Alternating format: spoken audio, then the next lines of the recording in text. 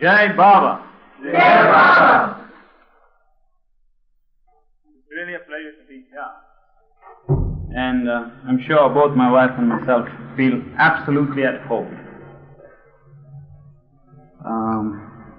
You would like to know how I came to Baba.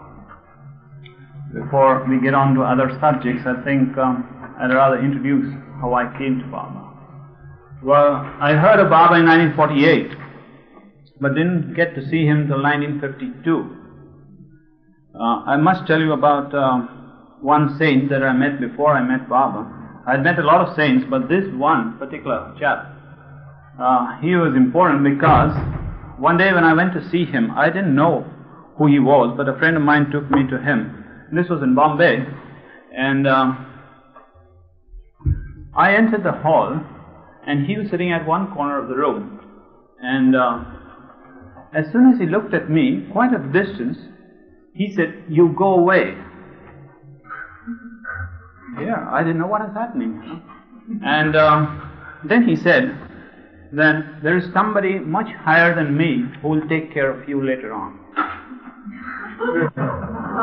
So, well, I said, okay. I didn't know who that higher person was. But anyway, 17th of April 1952, this was the day that I saw Baba for the first time. Now, I'll tell you that I heard about him in 1948, and a friend of mine told me that Baba was coming to Bombay on the 17th. This was just one day prior to his departure to the West. Remember, Baba left on his 1952 trip on 18th April. So, a friend of mine told me that Baba is coming to Bombay, and why don't you go and see him? Because I was in the habit of seeing saints. So, well, I talked to a friend of mine, and she said, well, if you're going, I would like to also join you. So both of us, though I didn't really want to go that day, because I was appearing for my university examination in medicine, and just 8 days hence was the exam, and I didn't want to waste my time. So even then, both of us went to see Baba, and Baba was staying at Nariman's house, if you all know that, where that house is.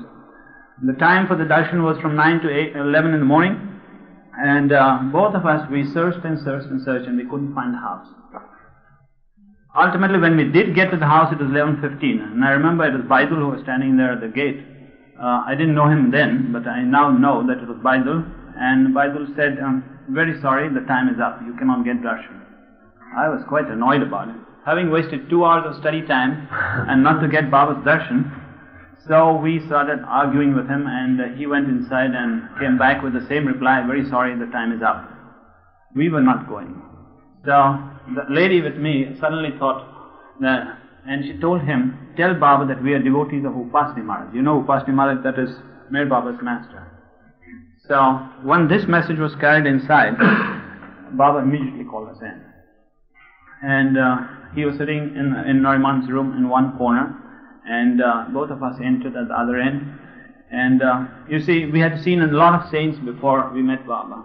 And normally when you go to a saint in India, you carry some flowers, you take a garland or some fruits or some sweets and bow down to him. Here we were going to see a Parsi saint, so we didn't know how to greet him. So we never took any flowers, we never took anything with us. And when we went into the room, we just didn't know what we were going to do there. And suddenly Baba does this, which means, the interpreter told us, Baba says, don't put your head on his feet. Okay, we were more lost than before. So, then he said this, so we sat down very near to him. Then he did this. And the interpreter said, Baba says both of you are very good souls and he's happy to see you all. Then he did this. So the interpreter was Iraj, I presume. And he went inside and brought 2 pieces of candy. And Baba gave one to that lady, and she caught hold of Baba's hand and touched it to her forehead. And then he gave it to me, and I did the same. And then do you know what Baba said? Go, get out.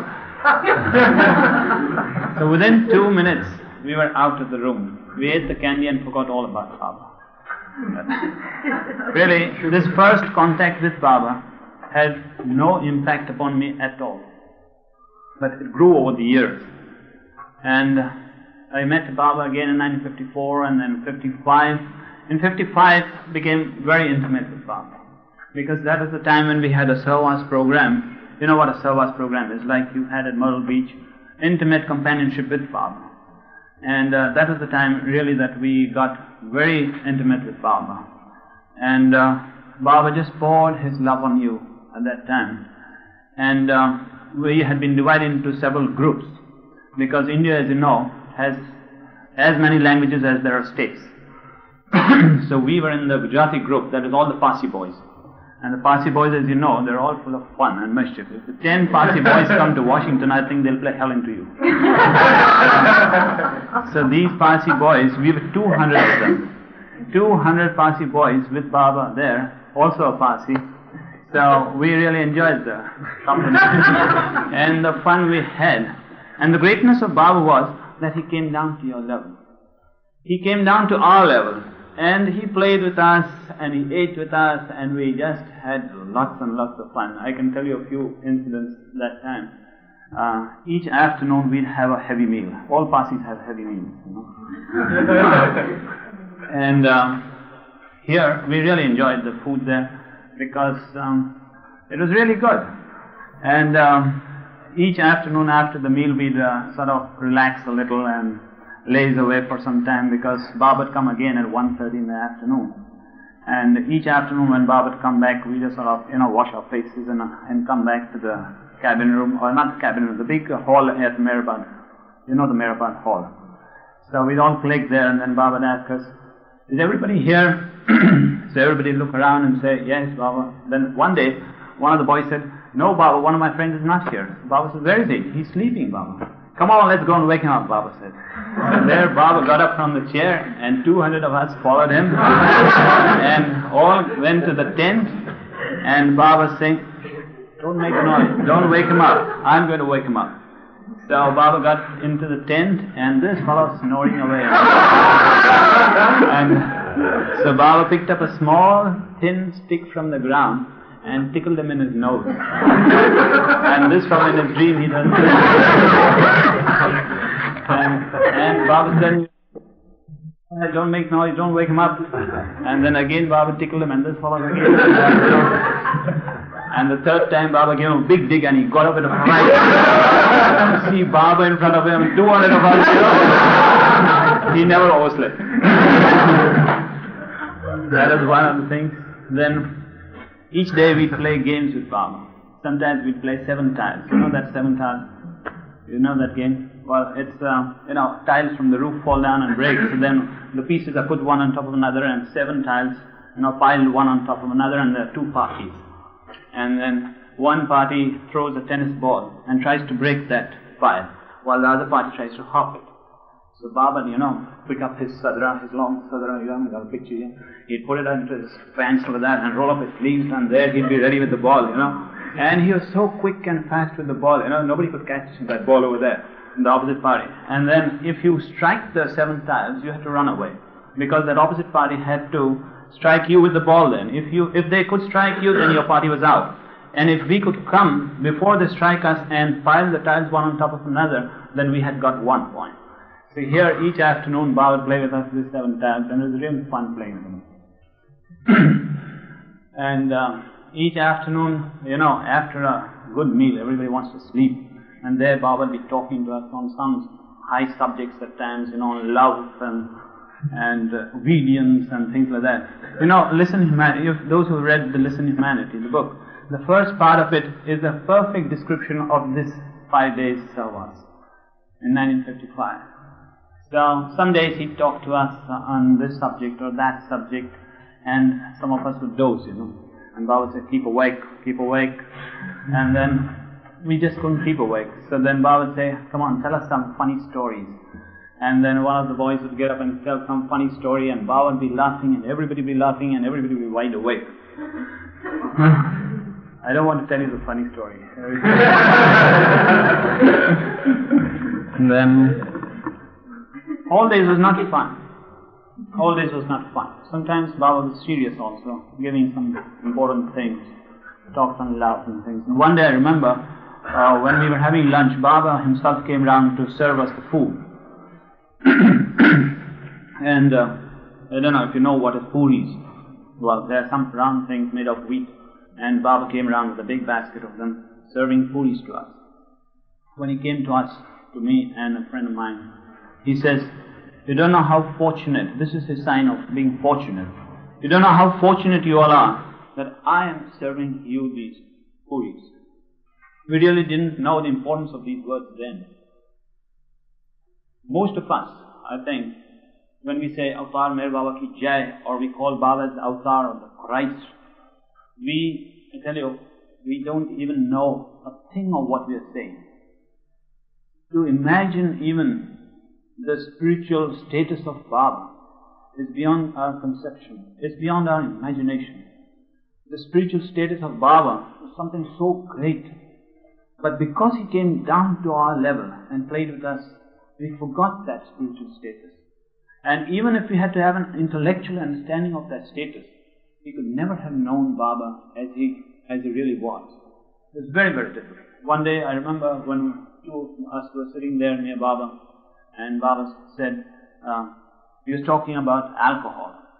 And Baba said, "Have you had alcohol?" So my friend said, "No."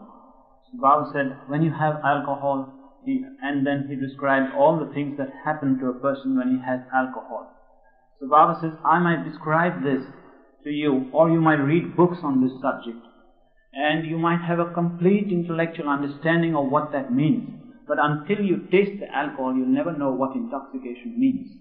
So similarly, we could never know who Baba was until we become one with him.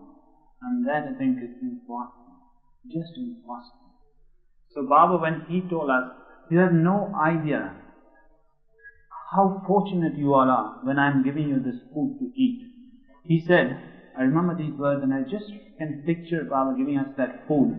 And he was saying, there are so many in the Himalayas, so many yogis sitting there since hundreds of years, shedding tears of blood to even have a glimpse of me. And they don't get that. And yet you all are so lucky to be with me, to play with me, and here I am giving you food, eat. Those words have a meaning now. They didn't carry much meaning at that time. Really, how great Baba was. And,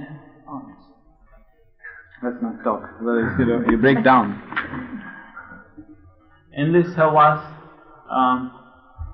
came along a boy who was not much attracted by Baba, but somebody told him that why not come along. So he did come there, but he was not too happy about being there. And he was just sort of a spectator to everything that was happening. And this was not in our group, mind you, in another group. He was a Hindu boy. And one day, he was sitting for, he got into a line for shaving. In India, during these Havas programs, there's always one barber over there. And he comes there with his big cut throat, ready to shave everybody who comes and sits in front of him. It's an open air shave, And so this fellow got into the queue, and he was rather skeptical about Baba and all the things that were happening there. And just when the man in front of him finished shaving, and it was his turn, suddenly one Baba lover comes running and tells the Baba, "Shave me first." So this fellow, a very intelligent man, MA, PhD, and so many credentials to him. So this fellow thought that this man, how can he get inside when we are waiting in the queue for a shave, and this fellow comes and says, "Shave me first," and he plumps himself over there in front of this fellow. And already he was skeptical about Baba, and he felt that is there injustice in Meherabad also, where Baba, who calls himself God, is he really God? If he is God, then this fellow must not be shaved before me, he thought. But this fellow insisted, and he sat down there, and the Baba applied the soap on him. And it's the same razor for everybody, mind you. So this fellow was being shaved, and he got half shaved, and suddenly, while this man is thinking in his heart that this man must get up from here if Baba is really what he calls himself to be, suddenly there was a call for that man, that Baba is calling you. So he tells the man who is calling him, wait, I'll finish my shave and come. So that man went and told Baba that Baba is having a shave and he'll come out just a minute or two later. Baba says, call him now! So this fellow had to go to Baba with half soap one side and half side shaved, But why I'm telling you this is that Baba was trying to tell this fellow, this skeptical chap, that he knows what's going on in everyone's hearts and minds. And so this fellow had to go to Baba. Well, lots of things we did during those savas, and I remember we had once a Qawwali program. You know what's a Qawwali program? These are spiritual songs sung by fellows who can sing them, and I can, and nor can I understand them. But at times, when they have to get into the tempo, and it takes a long time before they get into the tempo, and before they come to sing, they sort of adjust the instruments, which itself takes an hour or so. And they wet their whistles with lots of cups of tea and things like that before they come in, and then with, wonky caps on their heads and come and sit down and make all poses in front of Baba, and Baba feels, because Baba used to enjoy these Qawwalis. So, what happens during these spiritual Qawwalis, these spiritual songs, sometimes people were faint. And Baba would never like a disturbance during this Qawwali program. And so, before the Qawwalis begin to sing, Baba would keep 2 or 3 volunteers ready, so that in case somebody did faint, it's the ecstasy, the joy of that singing that makes you go unconscious. So before this, Baba keeps 2 or 3 people ready. And I remember when we were there, one of the Parsi boys, big, hefty fellow, maybe 1.5 times my size, and he was kept as one of the volunteers to pick up anybody bodily and take him out, so that there would be no disturbance and the program wouldn't be disturbed. So the Qawwali program started, and Baba was really enjoying it, and that man was singing very well. Halfway through, everybody has eyes glued on Baba, and that singing and that atmosphere was so good. All of a sudden they hear a big noise, doom, What happened? This big hefty fellow, this volunteer, he fainted. Who's going to pick him up? And the whole program was spoiled, because this fellow fainted. This is just something about the Savas program. We had one 55 Savas program. Then in 56, Baba came to my town, that's Navsari, and I've written a detailed account on of that visit in the Awakener. If you have one of the recent issues, it's called the Archives of Navsari. The 4 visits that Baba paid to Navsari. We'll read that up somewhere there. Then in 58 again we had a Savas, and then Baba started coming to Guru Prasad. Guru Prasad is the bungalow at Pune, and each year he'd come there end of March, stay through April, May, and go back in June. Lots of things happened in Guru Prasad, I must say. Lots and lots of things. But I'll tell you some stories which I think the other Mandali may not tell you, because they feel shy to tell you about these things. Some of the things that they used to do in the old times at MeherBabaLibrary. These are not printed things, and therefore I said, don't print these things because they shouldn't be in the book. I remember, this is from the Mandali only, that Baba, when he was staying at MeherBabaLibrary wasn't existing at that time, that the food given to the Mandali was so meager and so poor that these poor Parsi fellows, they just couldn't stand that food. And every day the same monotonous food for breakfast, lunch and dinner, the same thing. And usually it will be tea and chapati, or chapati and tea. And without milk. And you can imagine how these Parsi fellows, who, as I said, Parsi boys know how to eat.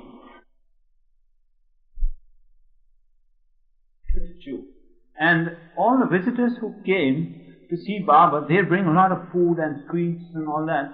And all that food Baba distributed to the Prem Ashram boys. So there would be so much food, and yet they didn't get even a piece out of that. So one day each night Baba would get all the remains of the sweets tied up into a sort of a packet, and then, because there are rats and cats and with 2 legs and 4 legs also, so he'd get it tied up to the ceiling of one of the rooms, so that nobody could reach it. And somebody had to climb up on a ladder to tie it right up, so that nobody should reach it in the night time, and the next morning again these sweets would be distributed to the boys. So one of the Mandali thought, let's get to the sweets today. So 3 of them, I won't name them, one of them passed away recently.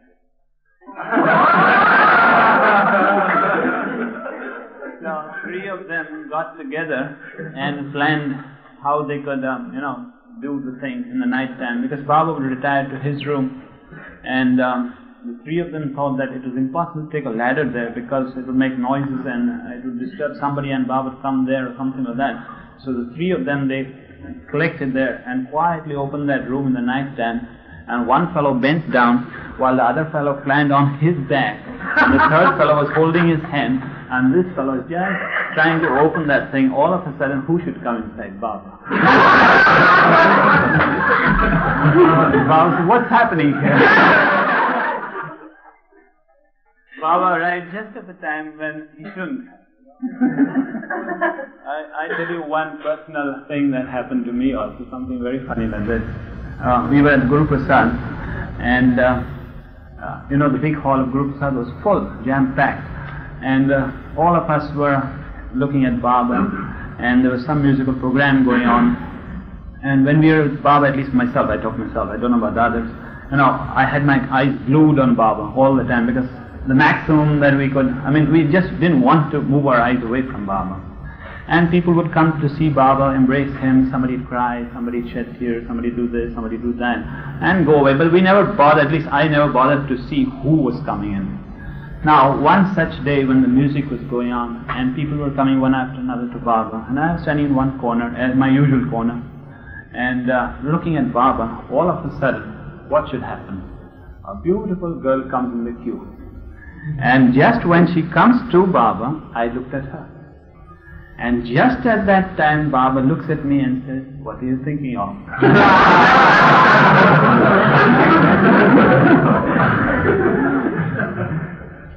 He knew our thoughts, he knew our minds, he knew our hearts, he knew everything. We were just open in front of him, we couldn't hide anything. And especially when we had rather a sexy dream in the night, and next morning, you sure the Baba would ask you, what dream did you have last night? And in front of everybody you'd have to tell him, One of the Western ladies who was with Baba years back, she really loved Baba, but at the back of her mind she always loved a horse also. She wanted a horse, in MeherBabaLibrary. And I hope that lady's not here, And Baba knew what was going on in her mind, She really liked horses. So one day, Baba asked the Mandali to enclose a big area of the ground on the hill, and with bamboos and netting and all that was done, and nobody knew what all this was about.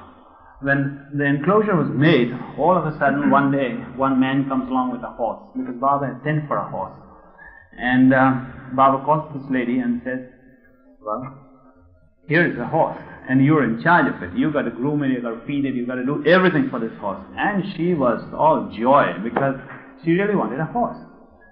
So there she was busy the whole day with that horse, busy riding it and feeding it and giving it food. And every morning Baba would come with pocketfuls of carrots, and Baba would feed it, and she felt really happy.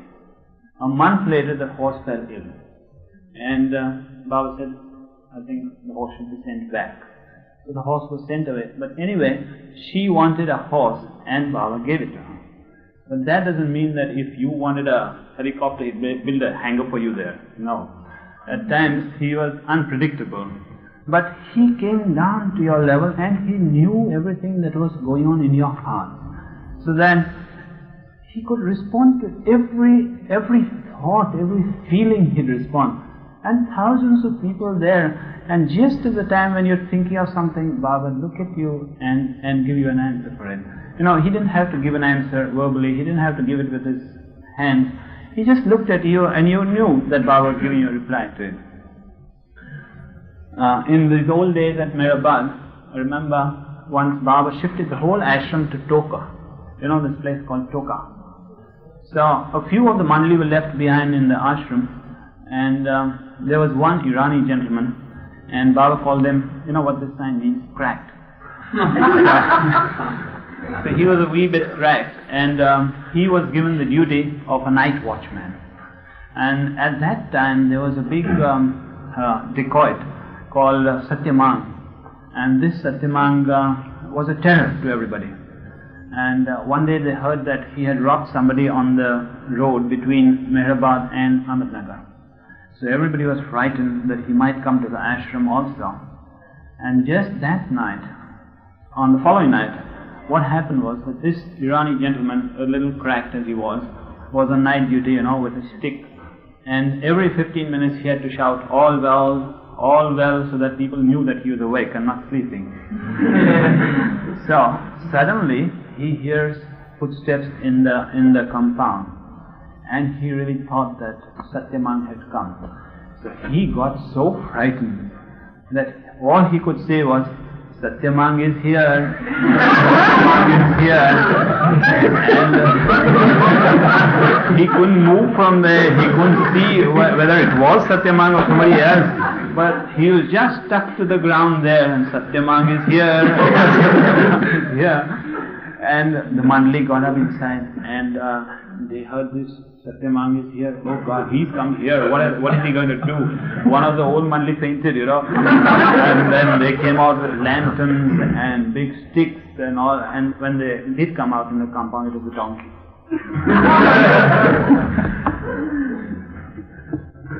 In the 1958 Sarva, I remember one Baba lover from central India had come, and no children were allowed for that service. But this boy, this man, he couldn't leave his children back at home, and you don't get babysitters back home, so he had to bring them, and he asked for pardon from Baba. So Baba said, alright, it's alright that you brought them, but see that they don't come in the tent, that is where the meeting hall is, but leave them outside, somewhere outside, so that they don't disturb me. So he said, Baba, it's all well taken care of, because I have brought a servant, and she'll take care of the children and see that they don't come to the tent. Baba said, okay. One day, I remember, while the meeting was going on, Baba all of a sudden called this Mr. L and said, where are your children? So he was giving a discourse, and all of a sudden he said, where are your children? So he said, well, Baba, they are with my servant. Baba said, no, they are not with your servant. Go and check. And he went there, and do you know what was happening? That big well, just outside the ashram in Lower Meherabad, there's a big well from where the water supply is coming right now. These children were playing on the wall of that well, and the servant had gone off to somewhere or the other, and one of them could have easily fallen inside the well, and Baba saved the whole situation there. This man, the same man I'm talking about, he had a son who was absolutely mad, I must say that. And because before that son was born, the mother had a very high temperature, and so the doctor said that the son, something had affected him, and he had gone completely mad. And and he's a very poor man, and with one son mad in the family means you can imagine how difficult it was for him. But he loved Baba so much that he accepted Baba's will. And one day he thought, let me take this son to Baba. He had no money also.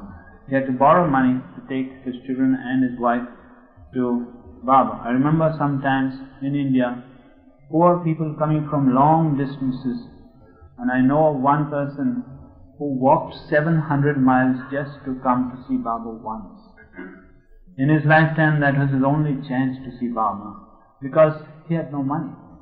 And it's those of you who've been to UP, that's Hamirpur district, Baba says, Hamirpur district is my heart. The people there have so much love for Baba.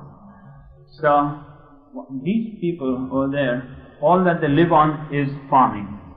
They have very small plots of land, and their only possession is 2 bullocks with which they plough the land. And they sell off their bullocks in order to come to see Baba. And when they go back, there is nothing to live on. And this fellow didn't have even bullocks, so he walked 700 miles just to see Baba once in his lifetime. Can you imagine how much they suffered all throughout the journeys? And some of these Hamirpur fellows who used to come, I remember I was treating them, so Baba would tell me, take great care of them, they are very poor people. And they'd come traveling 2.5 days to 3 days from their town to Pune. It would take almost 3 days by train to come. And traveling class 3 in India, oh God, it's just terrible.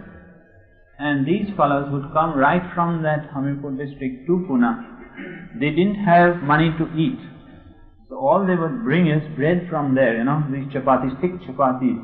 Right from Hamirpur they'd bring that, sop it up in water and eat that. Or bring an onion from the market, an onion, you can get it anywhere. And cut it and with that chapati they'd eat that onion. I've seen this with my own eyes. And it's just terrible how poor they are. But they're rich in Baba's love. Very rich in Baba's love. And they're still contented. That's the great thing. Then, in spite of all those troubles, they just feel so happy to come at least once to see Baba. I don't know where I was talking about. So, this mad fellow, this boy, who was mad, his father brought him to Guru Prasad, and he had 3 children, so he bought garlands for each of them. He bought 5. 1 for himself and his wife, 2 for his, and 3 for the children. And all of them came to Guru Prasad. And this was their first time they were coming to see Baba. They had heard so much, they had read so much about Baba, they had loved Baba so much, but this was their first chance to come and see Baba. And they just couldn't afford even a garland. But even then, they spent 5 cents on the garland for each one, so that they could at least give that much. They didn't have anything else to give to Baba. So when they came to see Baba, this mad boy was also in the queue, and when he came near Baba, he just threw the garland away and ran outside and sat somewhere outside on the veranda. And the father was practically in tears that his son didn't meet Baba. So Baba asked him, what's wrong with the boy? So he said, well, Baba, he's mad and he's a great nuisance to us. The little that we have in the house, he breaks, he destroys everything, he wants to eat the whole day, and it's just impossible to live with this boy. Baba said, he's not mad, he's a must. M-U-S-T. No, M-A-S-T. He's a must, a God-intoxicated man. And then Baba said, this was a Friday. And Baba said, remind me about him on Sunday. So he said, okay, Baba. On Saturday again, this whole family came to see Baba. When they were coming, this boy, all on his own in the morning, tells his father, I want a garland for Baba. And he takes a garland. And that day, without his father taking him to Baba, he goes straight to Baba, garlands him, embraces Baba, and sits down there, just like any of us. And then because Baba had said, remind me about him on Sunday, so the father reminded Baba about him on Sunday, and Baba said, I've already taken care of him. That boy is still living, I've seen him, he's become absolutely sober, and he doesn't destroy and do all the things that he used to, but he just sits quietly at one spot, and probably whatever, if he's a must, well, I don't know what he does. But he's become sober, that much I know. Some funny incidents at Guru Prasad. I remember people would come to see Baba from the morning about 9 to 11 o'clock. And in the afternoon, only a few selected people would be called by Baba. And by Baba's love and grace, I was always there each afternoon. And in the afternoon, Baba would play with us cards. You know that famous game of cards, Larisk. And Baba would always win because he always cheated. He was perfect in everything, and therefore he was perfect in the art of cheating also. And I think you know how that game is played. Baba would sit on a chair, and all the rest would be in a semicircle, and the man next to him would be in the opposite party, and the third man would be in his party. So every alternate man was in Baba's party. And then cards would be doled out to everyone, and the first person to get the cards would be Baba. 2 or 3 cards would be given. And anybody who can, if there were 2 cards doled out, then anybody who could make 2 tricks won the game. And so as soon as Baba got the 2 cards and he thought that they were good, he'd keep them. If they were not good, he said, you better shuffle again. And so again he'd get the card. And if he had 1 good card, he'd look around here and there and pick up somebody's card and put this back there. So he'd always be winning, you know. And he'd peep into somebody else's cards and tell him, have you got the ace? And before the man had dealt out all the cards, Baba's party would have won. And the other party had to rub their noses on the ground because they lost. And Baba said, you're really fortunate to rub your noses in front of me. But I'm telling you that Baba cheated, but he wouldn't let any of us cheat. And once one of the people playing there, he looked into the neighbor's cards, and Baba got very annoyed about it. He said, why did you cheat? He said, Baba, I didn't cheat. I saw you cheating. Why did you cheat? I'm sorry. Baba forgave. You know, he always forgave.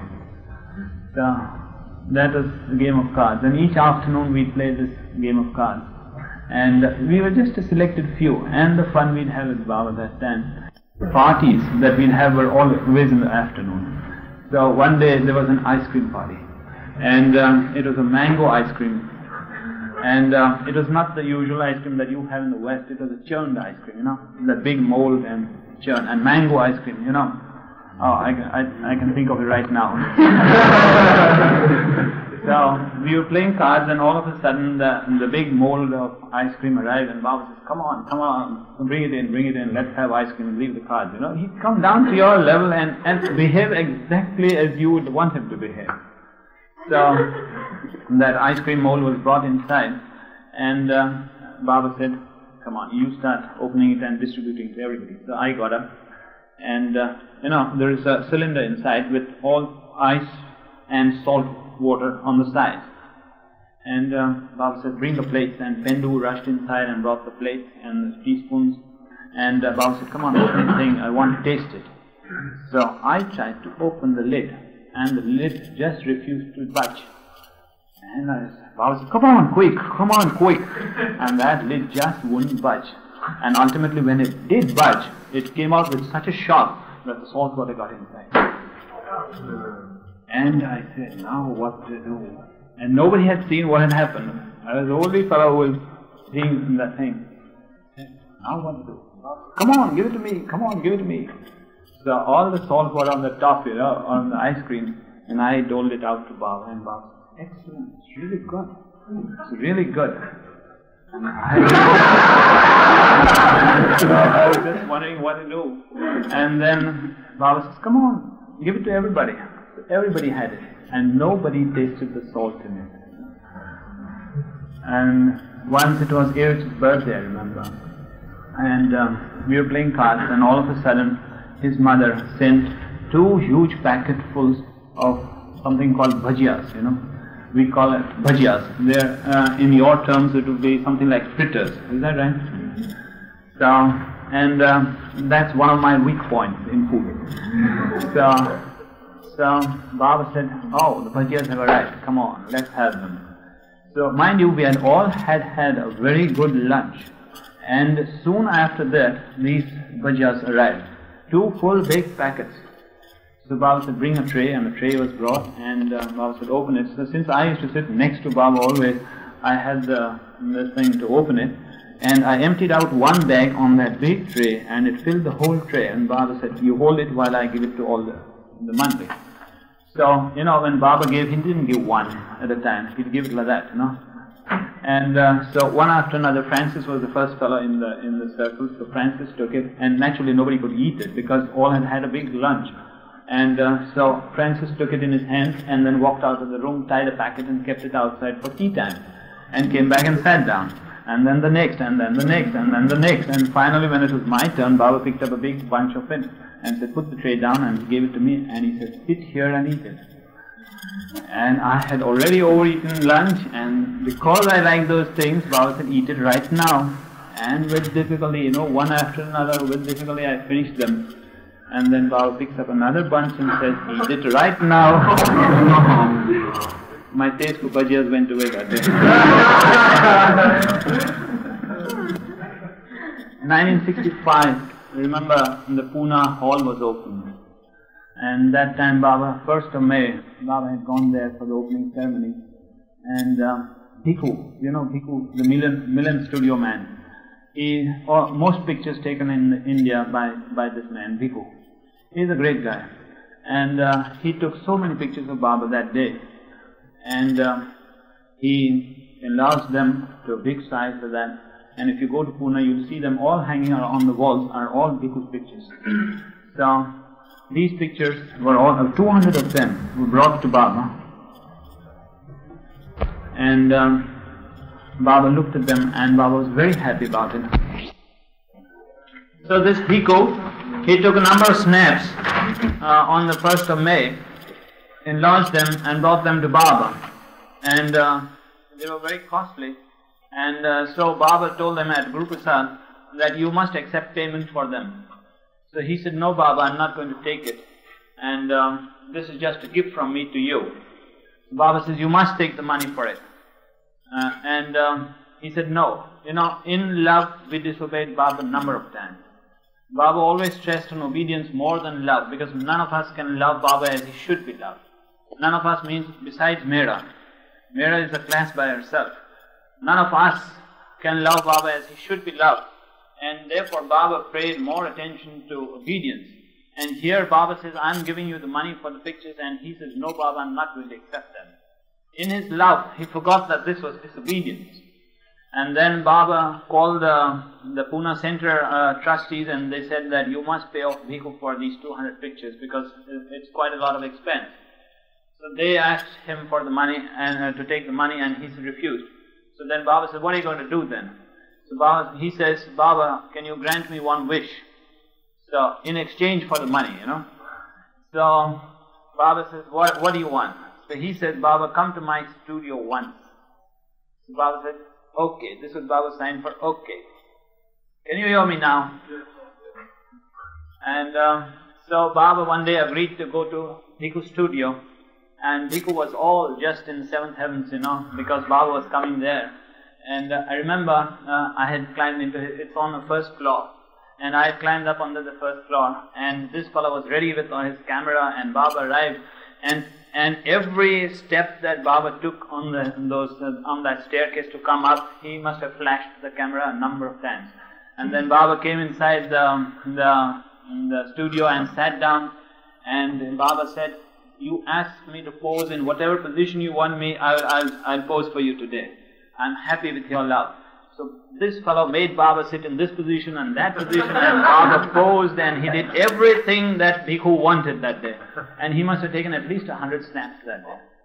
And then Baba said, are you satisfied? So he said, yes, Baba. He embraced Bhikkhu, and Baba left. And Bhikkhu got inside the dark room to develop all of them. And all of them black.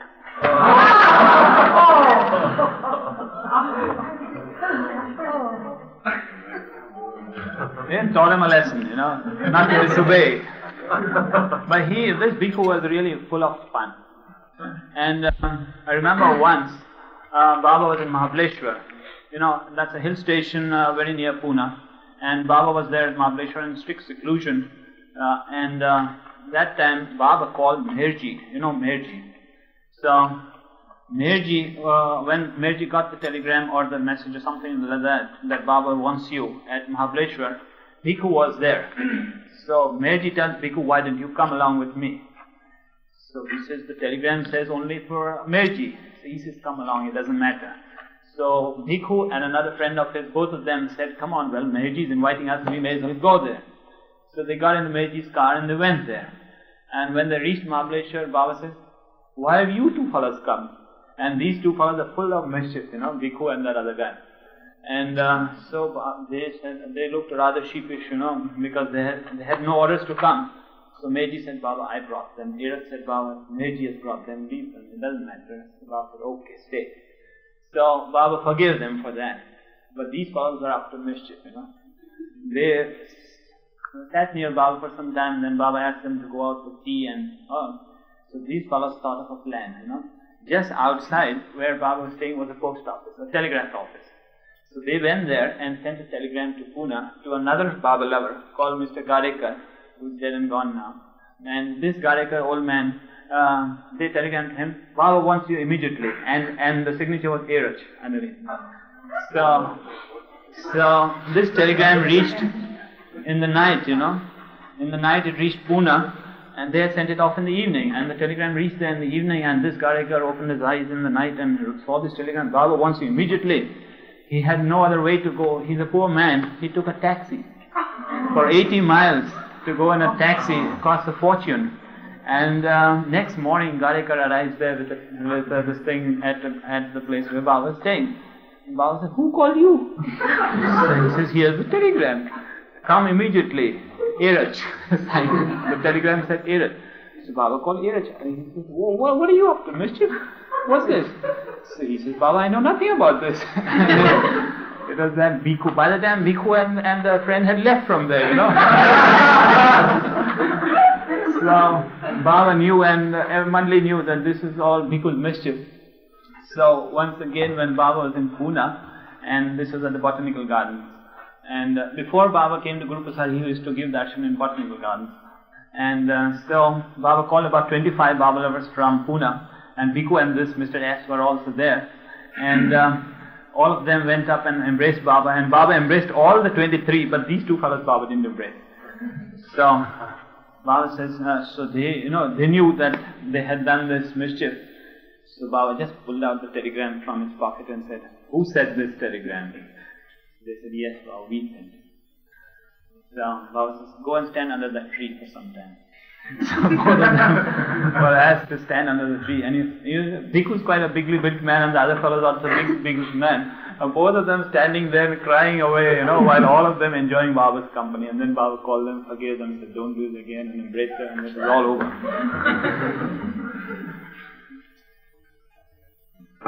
I remember once I was going to Guru Prasad, and when I was leaving Navsari, the town I come from, a medical rep, we call them medical reps, one who canvasses for his drugs. He is a schizophrenic, and he has told me that, he asked me where I was going. I said I was going to see Meher Baba. He had heard about Meher Baba. He says, can I come? I said, Baba's in seclusion. He may not grant you darshan. If you want him, and come. So he said, I'll join you.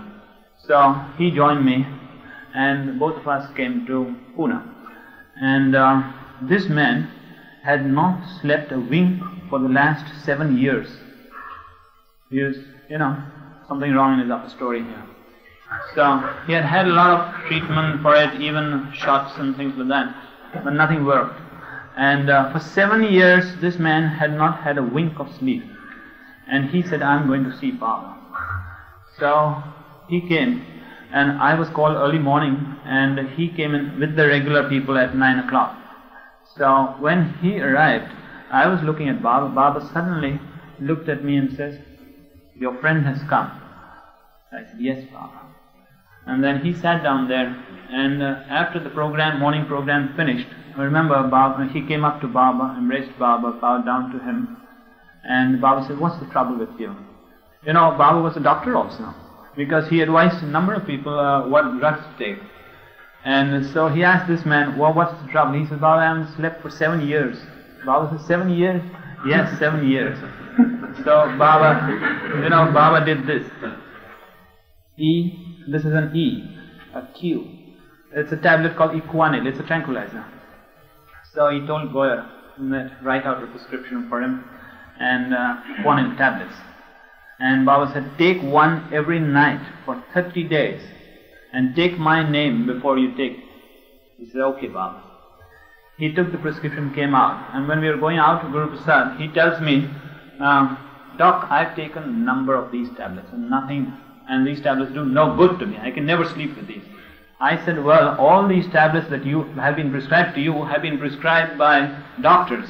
Here is this Baba giving it to you, so you must take it. So he went straight to the market and bought 30 tablets of equanimity. And he said, he was with me the whole day, and that night he went to his hotel and I went to mine, and he took one tablet in the night, and he fell asleep. And he fell asleep till the next morning. Baba had called him the next morning, and the next morning when the manager of the hotel woke him up, he got up. Till then he was fast asleep. And he comes to Baba and says, Baba, in 7 years this is my first sleep. So Baba was very happy. I was very happy that here at least now there seems to be some cure for this poor chap. But it was not in his destiny to be cured. So he was with Baba the next day, and then he went home. He took 7 days, for 7 days these tablets, and then he stopped them. And he's just as it is now, as he was before. He doesn't sleep even now. You know, this is what we call as destiny and fate. You know, the difference between that, you know what the difference is, destiny and fate. I won't give you details. But, you know, in his fate it was meant that he must suffer. But Baba wanted to get him out of that, and therefore gave him this prescription. But he just refused to take them, and therefore he had to suffer his own fate, in short. Now, well, obedience. Baba always stressed on obedience much more than love. And you might read volumes on obedience, you might hear discourses on obedience, but you can never know what obedience really means until you had been with Baba. I remember once at Guru Prasad, I was bending over and I had a zip bag, a small zip bag, and I had removed something from it and I had closed the zip halfway, and I was bending over and closing the thing. Just then somebody patted on my back and I looked up and it was Baba, and Baba says, come on. So, in the act of straightening up, I finished closing the zip. Baba says, that is disobedience. Obedience would mean, leave it right there and walk away. So, how he taught you obedience. I remember another very bitter experience on obedience. This was during the 1962 Savas. Baba had given me instructions that while he was sitting on the stage there with his lovers, I had been instructed not to leave the tent. I said, okay, Baba. He says, for the rest of the day you can do all your medical work, you can attend to everyone, but during the time that I am on the stage, don't leave the tent. I said, okay, Baba. I'll keep that in mind. That was just one order Baba gave me for that East-West Savas. And how I repented. You see, on the first day, if you were there? You weren't there. Well, on the first day it was very, very warm. And the Westerners were sitting there and fanning themselves because it was really frightfully warm that day. And in the afternoon, while the session was going on, suddenly one of the Australian boys fell down from his chair and fainted because the heat was too much for him. So, it was a spontaneous thing for me to rush to him because I was very near to Baba, standing next to the stage. And so I rushed to him and I picked him up and I saw that he was unconscious, so I thought I'd remove him from there because people had collected around him and it was disturbing the Savas program. So I told a few volunteers, come on, let's lift him up and take him up to the side room. So we picked him up and took him to the side room of Guru Prasad. And I forgot my order, I had not to leave the tent. Took him to the side room and gave him some treatment. He didn't respond, so I thought I'd get my blood pressure machine.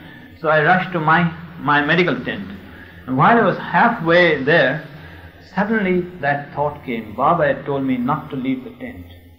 Now what was I going to do? I had already left the tent and I was running towards my tent to get the blood pressure machine. So I thought, now what shall I do? Shall I go back and leave the boy to die there? I thought I may as well go to my tent and inform my friend, who was another doctor there, to attend to him. So I went there, told this doctor, please attend to this boy. and I went back to where Baba was and stood in the tent. I stood there leaning against one of the pillars, I remember, and I felt terribly bitter that day for disobeying Baba. Why did I leave the tent? Baba had given me only just one order not to leave the tent, and that also I had disobeyed. And I was just crying within myself, why did I leave this tent? Why did I leave this tent? While this program, darshan program was going on, Baba looks at me. He knew everything that was going on within. He called me on the stage. He says, what are you thinking of? This was his sign of what are you thinking of. So I said, Baba, I'm very sorry, I left the tent. I shouldn't have left the tent. So Baba says, forget it, go and stand there. I said, okay, Baba. I went and stood there. But this mind, oh God, it was just hell. Again the same thoughts, why did I leave the tent? Why did I leave the tent? I should not have left the tent. You know, it was just terrible. Another 5 minutes like that, and Baba, come here. So again he called me. He said, what are you thinking of? I said, Baba, the same thing. So Baba says, forget it, go and stand there. So I said, okay, Baba. Went and stood there, and this time with double vigor, you know. I thought I never get headaches, except when something happened. And that day I think I must have got a headache. It was just splitting, you know. Why did I leave this tent? I thought I should die because I had disobeyed Baba. And a third time Baba looked at me and called me. I came to the stage. This time he didn't ask me what was wrong. All he did was, he just caught hold of my hand. Go. And you know, just that one touch, and this thing became absolute quiet. Just tranquil, silence. Not a thought of this incident. I stood there till 5 o'clock, till the program finished, and then after that I had to do a lot of medical work. And at 12:10 in the night, when I went to bed, I thought of this incident. Till then, not a thought of this even. It was just obedience, how much obedience we used to do. Was there, and she had a dysentery, and she had to run to the toilet very often. And Baba said to her, Baba was going out on a trip, and Baba wanted to take her with him. And he said, you got to join us. And she had dysentery, and every few minutes she had to run to the toilet. And Baba says, this is the time, old blue bus timing. You know, when Baba used to go out for bus trips in the blue bus. And Baba said, you not got to sit on the seat. Baba put a small stool for her in the middle of the bus and said, you sit on that. And she obeyed. And Baba said, the first stop will be after 3 or 4 hours. The bus will not stop till then. And she said, yes, Baba. And she sat there, and a decent discipline. Obedience.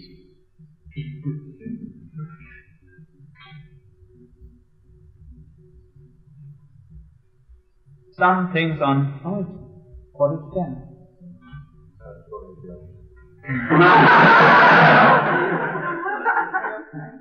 Well, I think I'll be seeing you all again tomorrow. At least I hope to. Somewhere, sometime, if possible. We can go on telling you these stories one after another. If you read the small book, Compassionate Father, I don't know if it's come to Washington already. There are lots of stories there also, but these are different ones.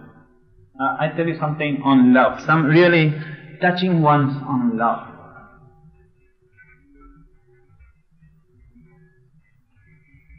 Okay. This was at Guru Prasad also. Baba was giving darshan, and that was the last day of the darshan. You know, in the summer months, every weekend I'd be going there. And this was the last day, because after that Baba was to return back to Mirza. And 5 o'clock the darshan was to finish.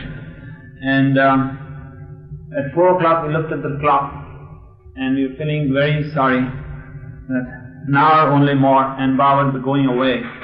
And we'd see him again after a year or so. Maybe he'd call us in between. But more or less, every time he came to Guru Prasad, we'd come there. So we thought for a year we wouldn't be seeing Baba. Exactly at 5 o'clock, Baba said, program over, all of you leave. And nobody left. Everybody stood there, you know. They got up, but they didn't want to go, because they wanted to see Baba even for the last few minutes before he went into his room. So I was one of them also. We all disobeyed Baba.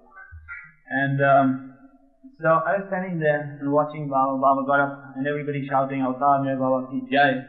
And then he slowly walked towards the room where the women stay, from the central hall of Guru Prasad. And he was just near the door. At that time, the whole crowd was, watching Baba on their toes, to see Baba for the last time. And so was I at one corner. And just then I began to cry and I said, I felt in my heart, "Oh Baba, when will I see you again?" Just then Baba turns around, looks at me and says, "You come here tomorrow." You get that? How loving he was. Once I remember when he had the severe pain in his neck, cervical spondylosis, a very big medical term. It means the degeneration of the spine in this neck region. And he had excruciating pain. I remember it was just terrible. And Baba had that collar so that he couldn't move his neck. If he had to turn en bloc, the whole body had to be turned like that. Every movement of the neck was so painful. And I remember I was at Navsari and Baba was to leave Meherzad and come to Pune. And I knew that Baba was to arrive today, on that particular day. So from the morning I was thinking of Baba, and I was thinking Baba will get into the car. And every bump on that road from Meherzad to Pune, Baba had to suffer so much because of that pain. Every bump was so painful. And the whole day I was just, thinking on this only, that Baba, must he have reached properly? Must the Mandali have taken great care of him, not to give him pain? And the whole day was spoiled, thinking of this only. Next morning I get a telegram from Baba saying, "I arrived comfortably, how are you?"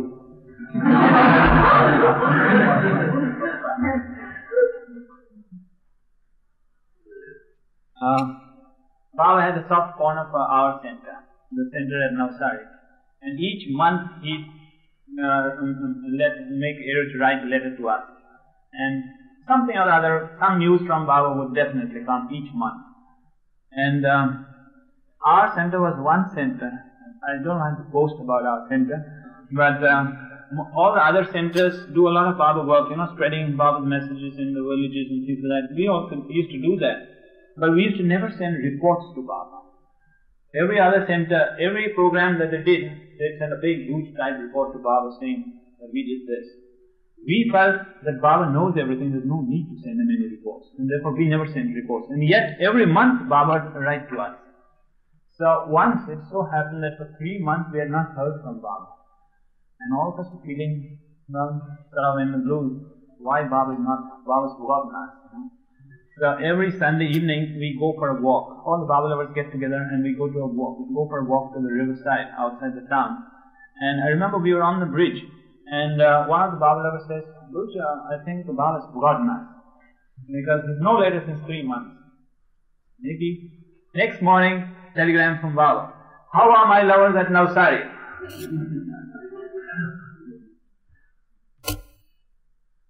Some people, with some people, you see Baba and it clicks. And with fellows like me, it took years. I remember one fellow in a place, in a small village. He was a genuine seeker. And one day it so happened that a Baba lover came in his village talking about Baba. So he heard this Baba lover talking, and as soon as he heard Meher Baba's name and all that this man had to say, he felt, this is the person I am seeking for. So he went up to that man and asked him about Baba and collected information about Baba. And then he wrote to Adi, and Adi sent him Baba's literature. And he read Baba's literature, and he really felt that here my search is finished. I don't have to go anywhere now. And then his family also got interested in Baba, and they said, let's go to see Baba. He says, if we really love Baba, we don't have to go to see Baba. Baba will come here someday. If our love is really, really sincere, Baba will come to us. And it so happened that Baba came to their village to give darshan. And it was a joy for that family. For years they had been waiting for Baba, and thousands of people collected. And when Baba came and sat there, and all of these fellows came to see Baba, when this family, particular family, came to Baba, and this man in particular, when he came to see Baba, he stood in front of Baba, bowed down, and Baba knew his inside, the sincerity there. So Baba says, ask for anything you want. I hope he had asked me. So he said, ask for anything. He says, Baba, I don't want anything. I just want you now. That's all I want. So Baba says, are you willing to sacrifice anything for that? He says, yes. So Baba says, what? He says, this. Willing to cut my throat for you. Baba just embraced him. And this man, a real gem of man. Baba would always say, this is a sign for a gem. Gem means, a gem is a gem in a ring. And any real good lover, he'd point out and tell me, here is a gem. And many times I tell you, we lived with Baba, played with Baba, and some people who had never seen Baba came for the first time to Baba, and Baba would point out, he's a gem. So there are many lovers who never met Baba, or probably met him once only, but they were real good gems. And this fellow was a gem. And I remember a few days before Baba passed away, Baba was in strict seclusion at that time, but he sent this man a letter, and the letter said that your love for me touches my divine love. You are blessed. He's still there, this man.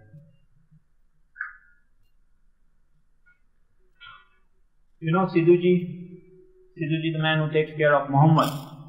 This man came to Baba in 1924. For the first time he came to see Baba. He was very poor. He came to Baba and he said, Baba, I want to join you. Just first glance at Baba and he said, I want to join you. So Baba said, you come back after a year. So he came back after a year. This was in 1925 when Baba was talking. And Baba says, will you stay with me? He says, yes, Baba. Will you do everything that I say? Yes, Baba. Everything? Yes, Baba. Will you clean the toilets? He says, yes, Baba.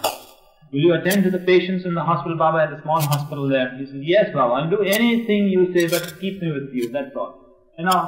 That past connections with Baba were there, and he joined Baba.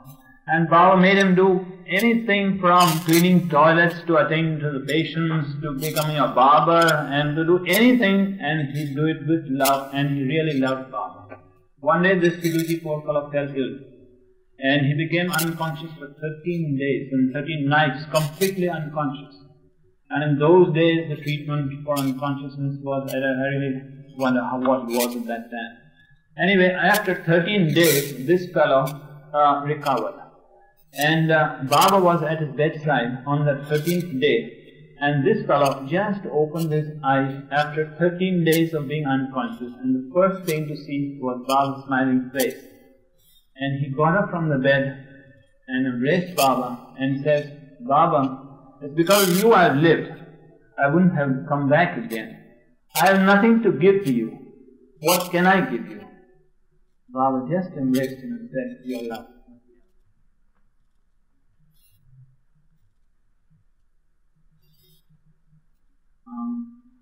How well these stories never finish. I'll tell you about Meher before we part. How Meher really loves Baba.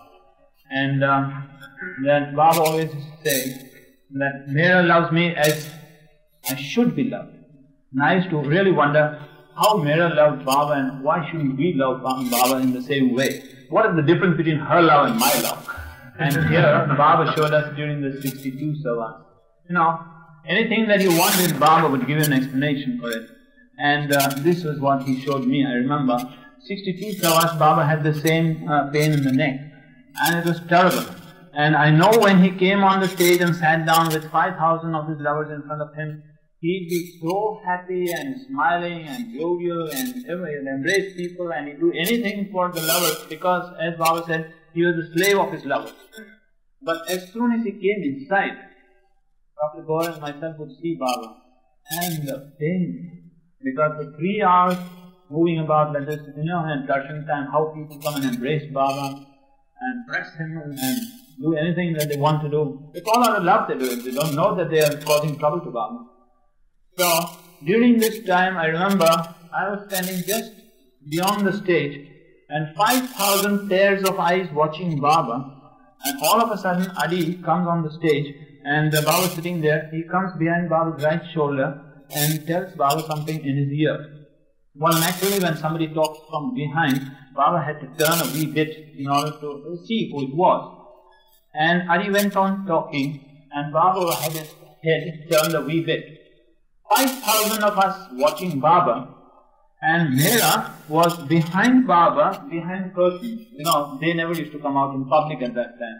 Behind curtains, from a small chink in the curtain, she was watching Baba, and immediately she sent a message to Adi saying, Adi, don't stand at the back, stand in front of Baba and talk. The love that she had, because Baba had to turn his head, and that caused him more pain. So she, looking from the back, she told Adi, go in front and talk. We all love Baba, but how much love she had for Baba, that she could appreciate that Baba was suffering more by this fellow talking at the back, and therefore she asked him to go in front.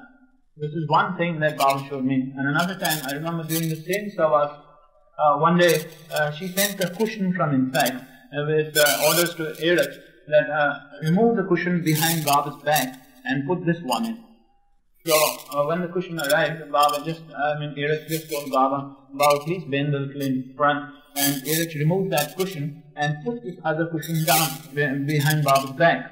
And that cushion which he removed was completely full of sweat. How much love, when you have that degree of love, everything for the beloved, you never think of your own self. You just want to think of your beloved, so much of your beloved, that every thought of yourself has disappeared completely. And really, Mehera loved Baba.